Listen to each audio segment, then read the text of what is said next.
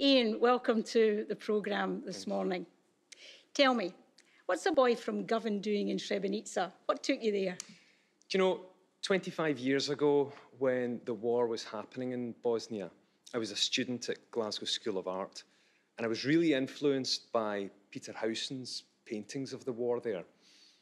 But more recently, I felt the need to do something proactive.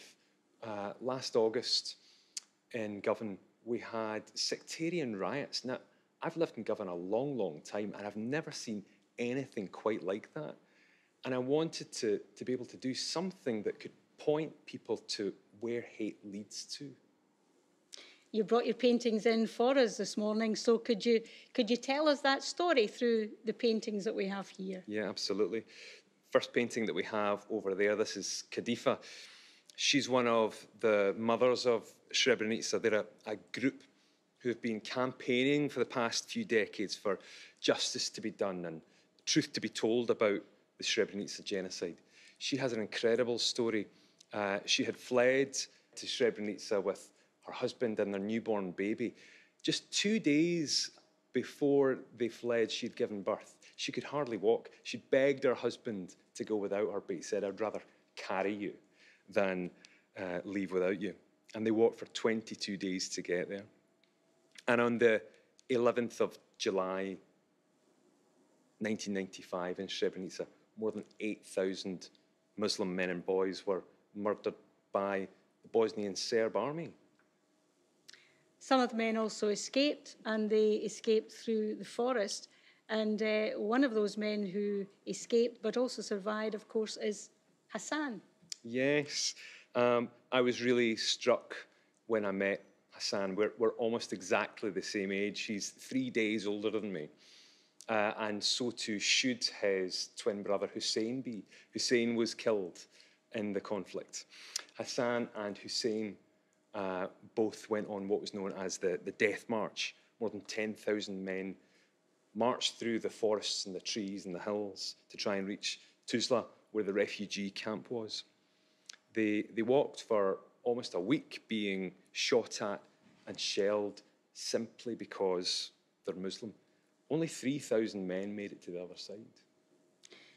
Bones were discovered throughout the forest. Bones were discovered all through the country.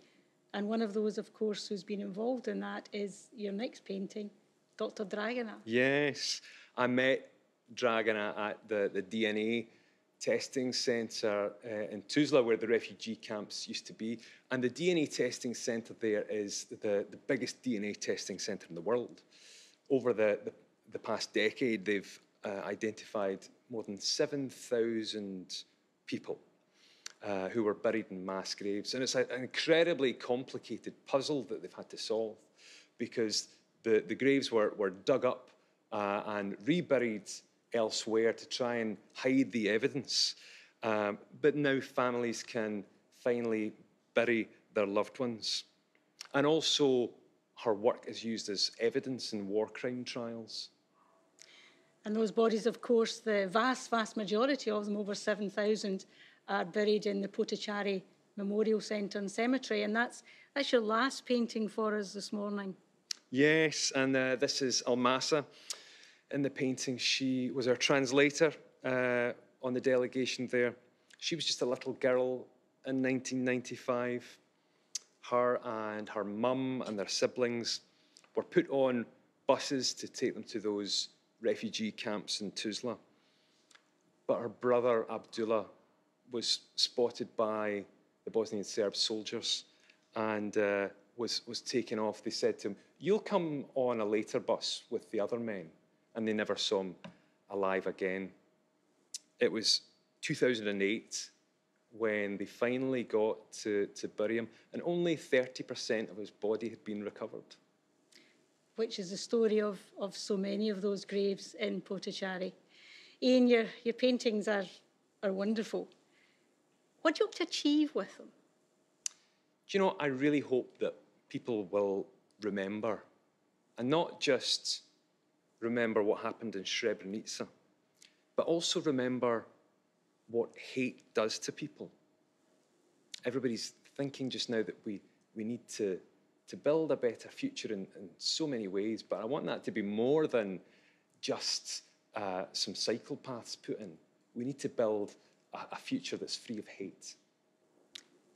And your paintings will certainly help us do that. Thank you, Ian.